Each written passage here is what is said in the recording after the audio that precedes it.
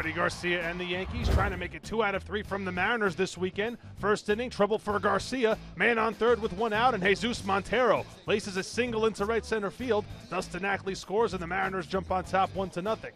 2 batters later, Kyle Seager at the plate with Montero on second, and Seager rips one through the hole on the right side. Montero is going to try to score, but Nick Swisher comes up throwing, and he guns down Montero at home plate. A nice tag by Chris Stewart ends the inning on a 9-2 putout, and Nick Swisher will flex a little bit in the dugout.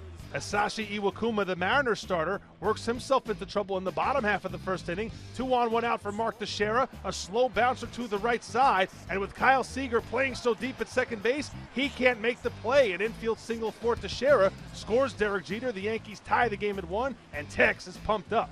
In the second inning, man on second for Curtis Granderson. Granderson hits one hard to the right side, and it goes through the legs of Ackley at first base. Chris Stewart comes around to score on the E3. Ackley, normally a second baseman, allows the ball to go through his legs, and the Yankees take the lead. Bottom 4, man on second for Derek Jeter, and the captain delivers with 2 outs. An RBI single into left center scores Chris Stewart, and the Yankees add to that lead. It's 3-1 New York. Bottom 5, it's a 3-2 ball game. Raul Ibanez at the plate looking to burn his former club. The 1-0. Swung on and hit in the air to deep right center field. That ball is high. It is far. It is gone. Raul be seeing you in the right field seats. Raul. That's so cool. Ibanez homers.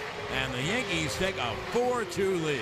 That call courtesy of WCBS. Raul Ibanez hits his 15th home run of the season. Bottom 6, the Yankees rally again. The bases are loaded. Raul Ibanez at the plate facing Oliver Perez. And here comes the 3-2 pitch to Ibanez. Line, base hit, left center field. Stewart scores. Granderson scores. Teixeira goes to third. Another clutch hit for Raul Ibanez. And the Yankees take a 6-2 lead. John Sterling with the call once again on WCBS. Ibanez goes 2 for 4 with 3 RBIs, and the Bombers do win the finale with Seattle 6-2. Freddie Garcia goes 5 innings and allows 2 earned runs to pick up career win number 150, and Ichiro Suzuki now has a 12-game hit streak to begin his Yankee career that ties the team record.